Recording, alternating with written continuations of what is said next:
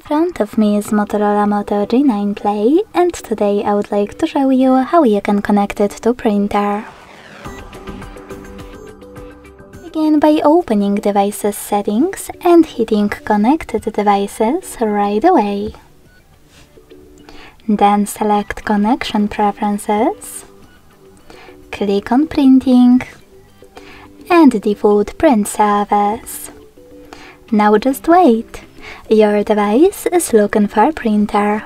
When it finds one, it will connect to it right away. If you wish to use a different service, disable this one first, thanks to this switcher. Go back. Click on Add Service and install the best one for you. Then go back to the same settings.